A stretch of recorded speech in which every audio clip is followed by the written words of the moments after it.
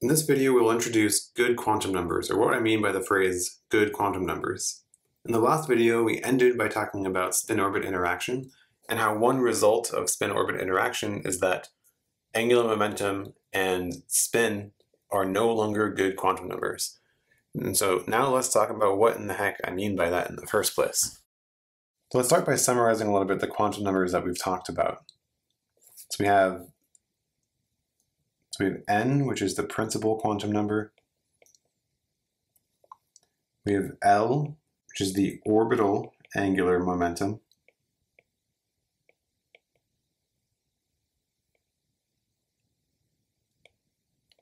Quantum number. We have m sub L, which is the orbital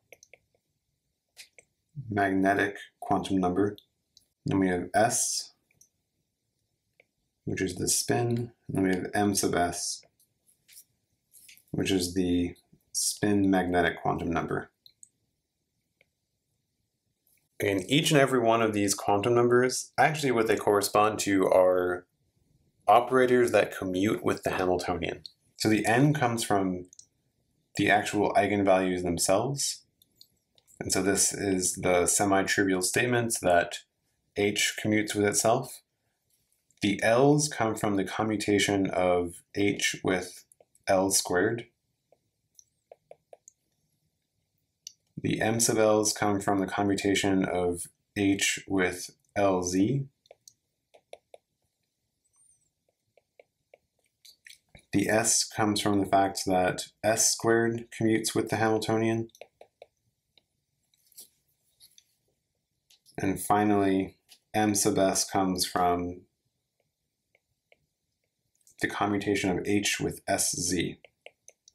Okay, so in each of these cases, it just so happened that the eigenvalues associated with these operators, with L squared, Lz, S squared, and Sz, could be indexed with integers, or in these cases with half integers. And so that gave us a simple way to write out the different eigenvalues that correspond to these different operators. But really what these mean, what these statements imply, are conservation properties. So what that means is that if we have any wave function, psi of t, any wave function at all, and then we look at the expectation value of any of these properties,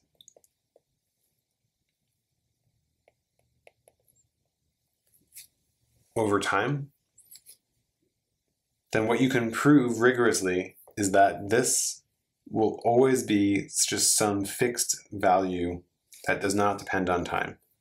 Another way to put it is that the expectation value of any of these properties that commute, if you look at this derivative of this expectation value with respect to time, this will be 0.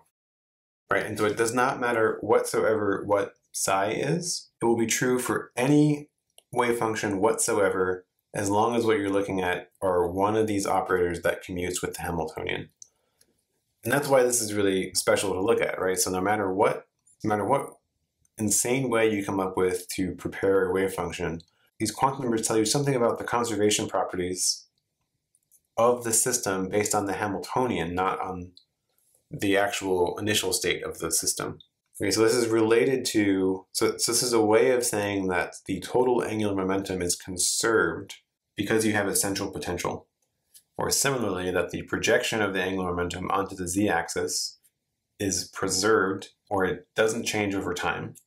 The spin, the total value of the spin is preserved, meaning it can't change over time. So all of these things, same thing. So the projection of Sz, or the projection of S onto z, doesn't change over time, just because each of these things commutes with the Hamiltonian. So this tells us a lot about the expected behavior of these systems just by looking at these commutators. And so whenever a quantum number corresponds to an operator that is conserved by the Hamiltonian, it is referred to as a good quantum number. And so that means each of these can be considered good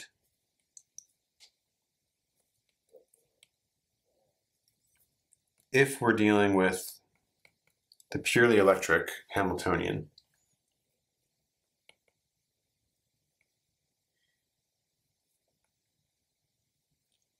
But remember that with spin orbit,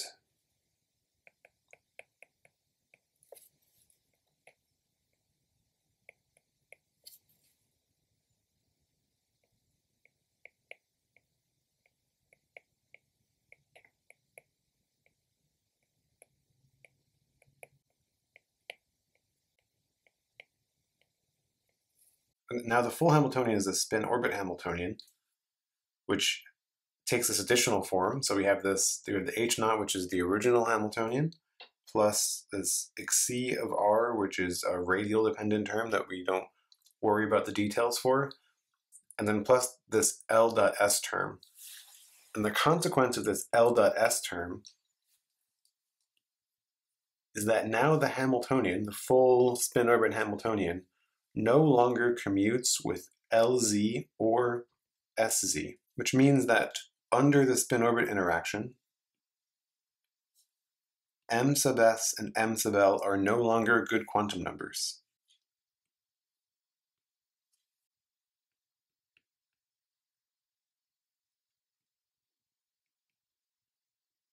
So on its face, it looks like we lose two whole quantum numbers, because now that spin orbit is turned on, m sub l and m sub s are not conserved. Okay, but it turns out there's a different quantity that is conserved, and that's the one that we need to pay attention to, and that corresponds to the total angular momentum. So we define the total angular momentum as J, so J hat is equal to L hat plus S hat.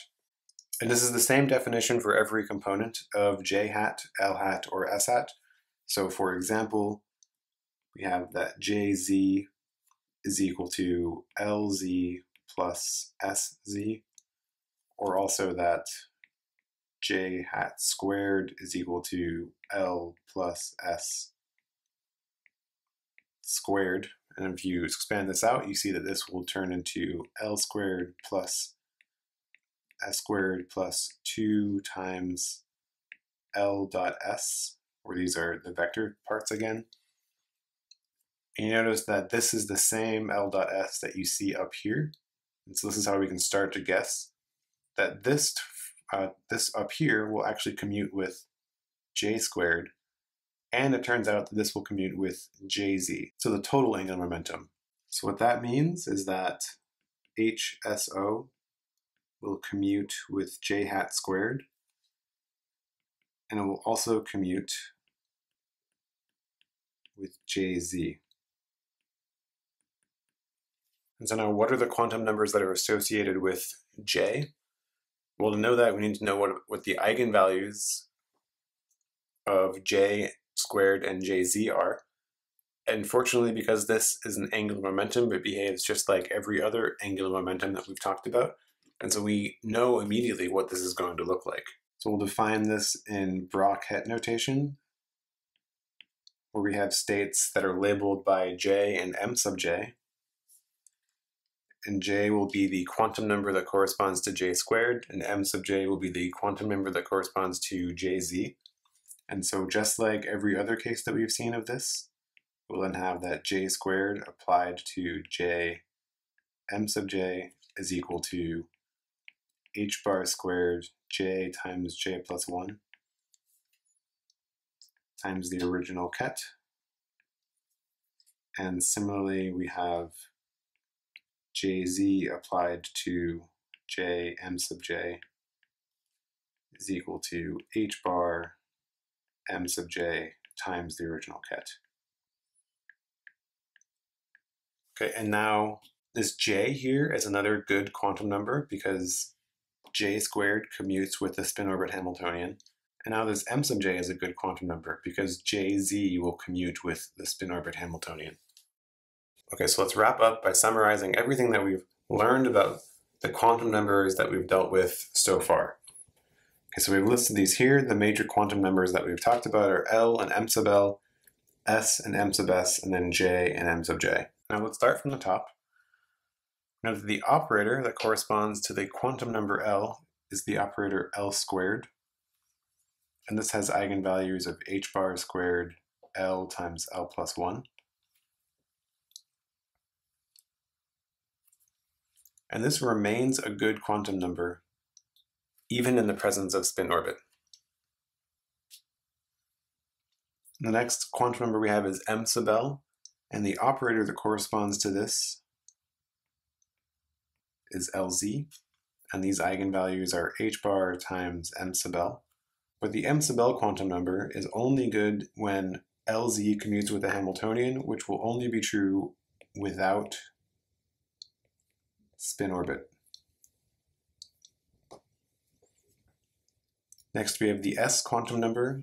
The operator that corresponds to the S quantum number is the operator S squared, which takes eigenvalues h bar squared S times S plus 1. And this is also still a good quantum number, even in the presence of spin orbit. Next we have the m sub S quantum number, and the operator that corresponds to this is Sz, which takes eigenvalues h bar times m sub S. But just like m sub L, this is only going to be a good quantum number when we don't have the spin orbit interaction in the Hamiltonian. And then finally we have our two new quantum numbers. So first is the quantum number j, which corresponds to the operator j squared. And j squared has eigenvalues h bar squared j times j plus 1. And this is always a good quantum number, because this is the total angular momentum, and that this is the complete statement that the laws of physics are invariant to rotation. Now finally, let's take a look at our last new quantum number, which is the m sub j quantum number. This corresponds to the operator jz, which takes eigenvalues h bar times mj, and this will also always be a good quantum number.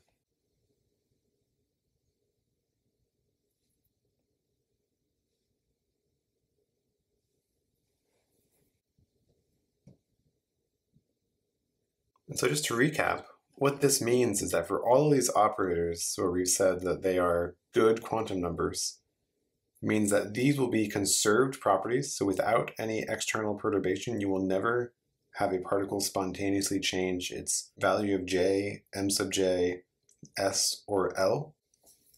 But it also means that due to spin-orbit interaction, the solutions of the time-independent Schrödinger equation for hydrogen will not have definite values of Lz. So if you apply Lz, you won't get back a single eigenvalue times the original function. You'll get something more complicated, and same for Sz. But you will get conservation for Jz. Okay, so this tells us that J leads to good quantum numbers, but it doesn't tell us yet what values of J to expect. And so in the next video, we will introduce how to add angular momentum so that we can deduce what values of J are allowed when we combine specific values of L and S.